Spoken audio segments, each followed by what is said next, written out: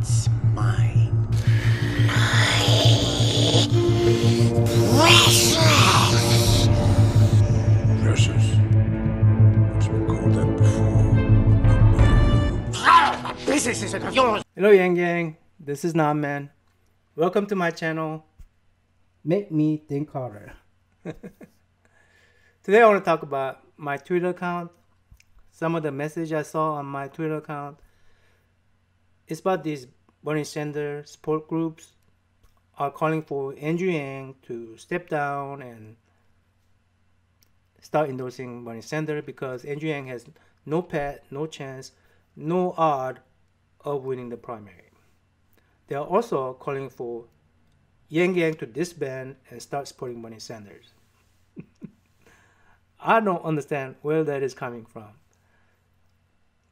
I only found out about Bernie Sanders when I started supporting Andrew Yang. That's how much I was disengaged from politics. Andrew Yang is the one who got me engaged in politics. On top of that, when I took this little survey by Washington Post, which of these 2020 Democrats agree with you most? It was no surprise that 19 out of 20 I agree with Andrew Yang of 19 out of 20 questions.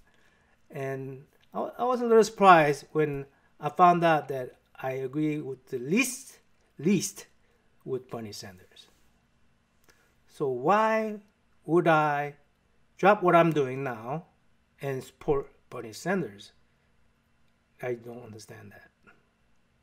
I don't want to talk about polls and surveys. Not anymore. I want to talk about my view on politics and my views on political power as a disengaged voter for many years. I know the story Lord of the Ring or Hobbit. I know they are only fantasy folktales written by J.R.R. Tolkien. Great writing, by the way, and great philosopher, I think. But key theme in these stories rings true to life, in my view. You see what I did there? Rings true to life. I don't understand Bernie supporters' argument or Bernie's argument that he has been at this for 30, 40 years.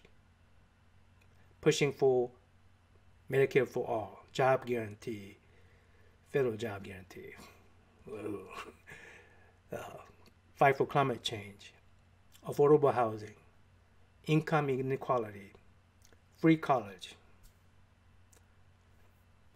If he's been doing it for 30, 40 years,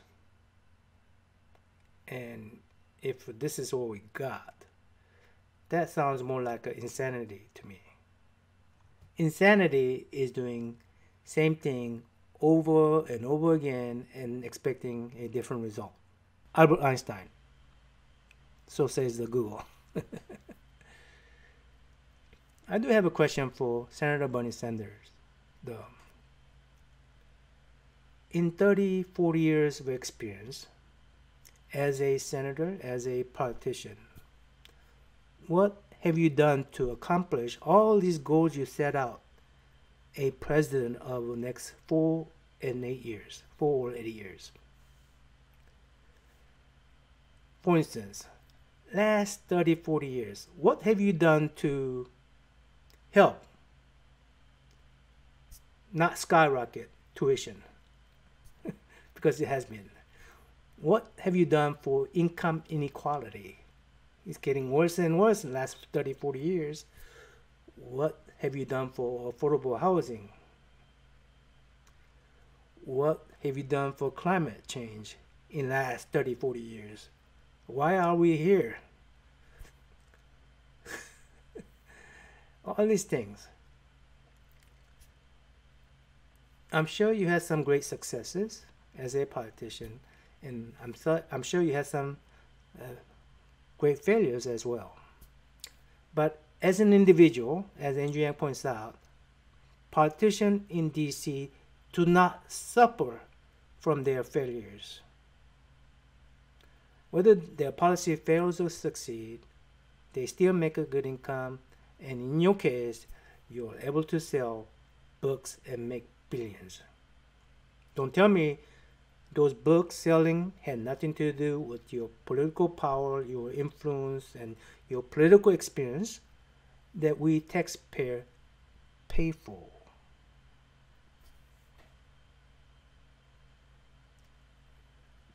In my disengaged voters' eyes, what I see is a man who have tasted power in politics as a senator, and in this stage you want more.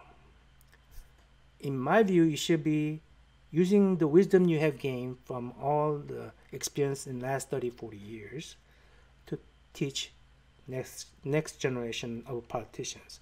But no, you're saying only I can do it, no one else can.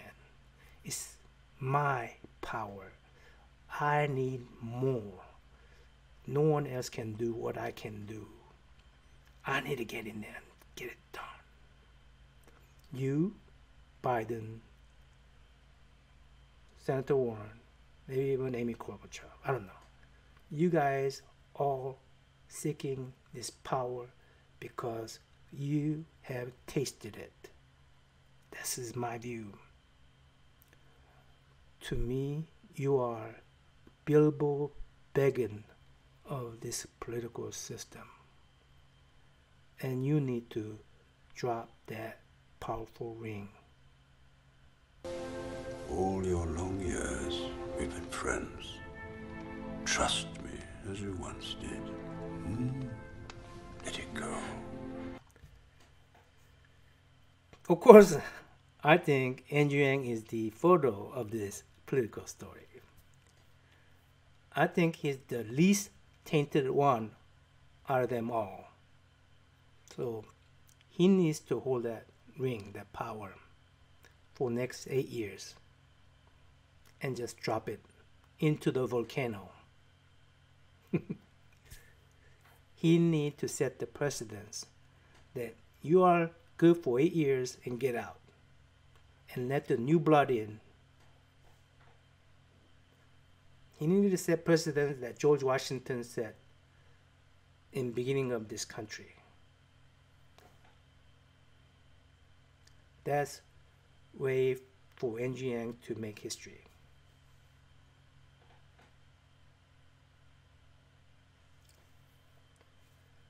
Now, still, BernieBros, just like Yang, want to support your candidate. You believe in your candidate and you want to support him. And that's what democracy is all about. I do not discourage you guys to support Bernie Sanders. Go ahead and do it. And if Bernie wins, congratulations. But please, don't tell us Yang that we have no chance, because that's a lie. We have some chance. We do know math. We know we have very low chance. We have a very hard path to get there. But we do know this. I do know this. By me contributing my hours, my money, it may be drop in the bucket, but ever so slightly I have increased Andrew Yang's chance to win. If my fellow Yang does it, they will have ever slightly so increased Andrew Yang's chance to win. That's what I believe. It'd be lie if I tell you that Andrew Yang's gonna win 100%. Just as it is lie for you to tell me you have no chance. We are not prophets. None of us are.